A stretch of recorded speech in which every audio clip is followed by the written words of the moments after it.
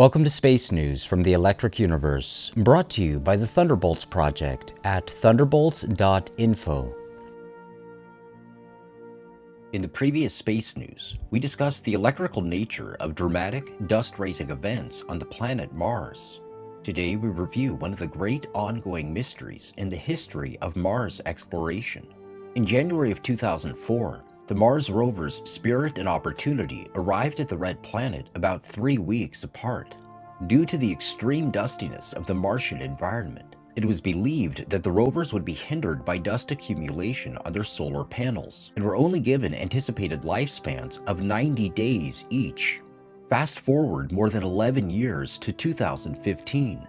For reasons that no planetary scientist has successfully explained, the Rover Opportunity is still alive and transmitting data to scientists on Earth. The rover Spirit survived for over 6 years until 2010 and only expired after being ensnared in the soil of a Martian crater.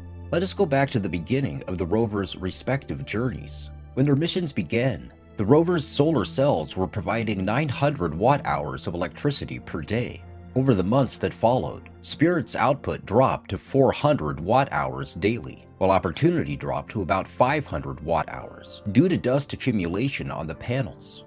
But then, to the amazement of mission scientists, Opportunity's power began to increase and kept on increasing until the power peaked at just over 900 watt-hours. As reported by newscientist.com, the Mars rover Opportunity stumbled into something akin to a car wash, which somehow cleaned its solar panels.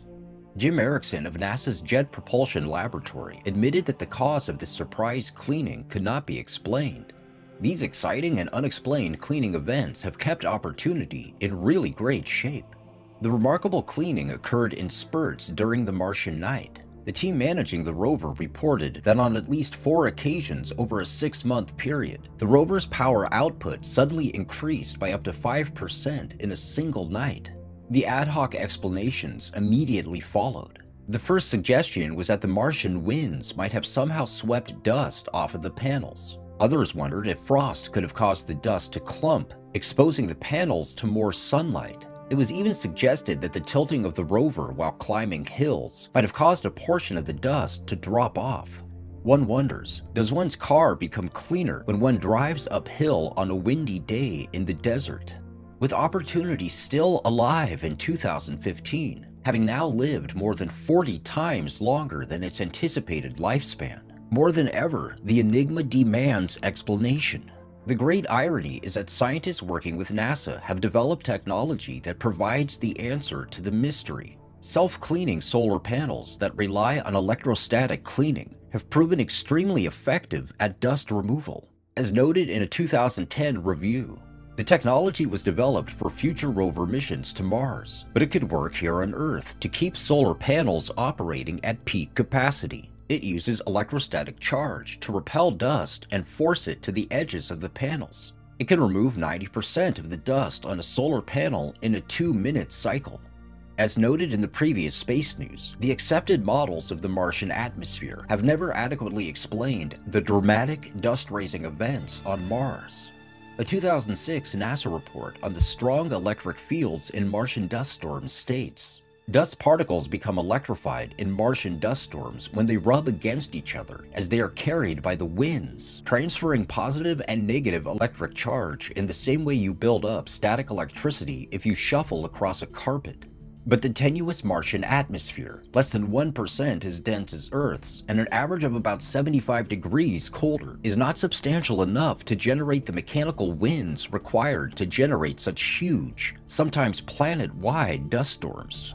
Despite its atmospheric deficiency, Martian dust storms are much larger than any seen on Earth, and the planet's fierce dust devils, some as tall as Mount Everest, would dwarf the typical tornado on Earth.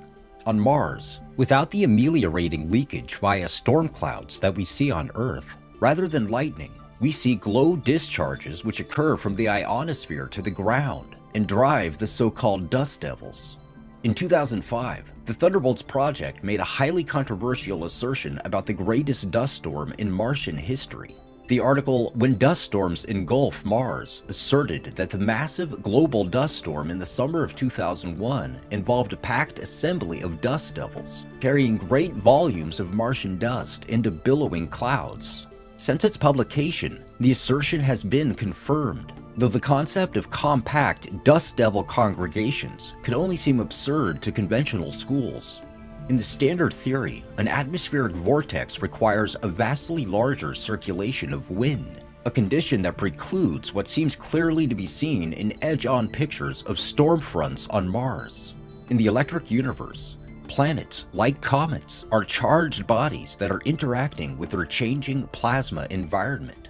Laboratory experiments have demonstrated the ability of electric fields and electrical discharges to levitate dust and to organize dust particles into familiar planetary features such as sand dunes.